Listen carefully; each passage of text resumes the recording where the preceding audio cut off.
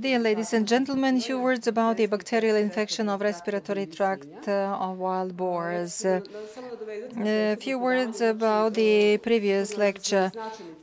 We now know the importance of the population and the spreading of the disease.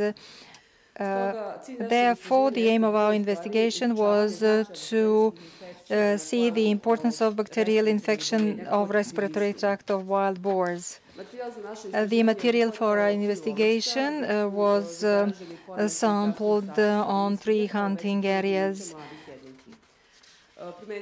We applied clinical pathological investigation of animals and also transgenic investigation of aerobic and anaerobic bacteria and parasitology investigation. In 2 hunting grounds which were investigated, we found problems with respiratory tracts of young animals, wild boars, with intensive breathing, problems with lungs, and so on. Within the scope of the investigation on the health status of animals, we performed harvesting, and we found different discharge within the lungs with clinical signs, health disorders, which the presence of lung worms was found in trachea, bronchi, and in post-ventral parts of the diaphragmatic lung lobes. However, there were a few cases with different changes, and histologically we proved the presence of the dead wild boars, the presence of different infects, including other parasites. Bacteriological investigation of lungs and nodes gave us the presence of Streptococcus, Actinobacillus, and Escherichia coli.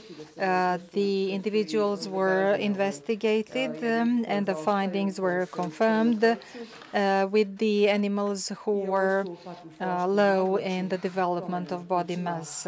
These are the findings of lungs seen on the cross sections, and also the presence of infectious agents in trachea. The third hunting ground also showed the problems of the young animals, which moved very slowly. They were easy to catch, and the harvesting was performed. The bacterial examination showed the signs of serious diseases, and in some cases fibrinous pneumonia was found. These are the processes as seen on the lungs, with the sputum and the great number of infectious agent with the changes on the lungs. This is a great number of lung infections. This is the sum of our investigation with the number of investigated animals, pathological changes, and findings.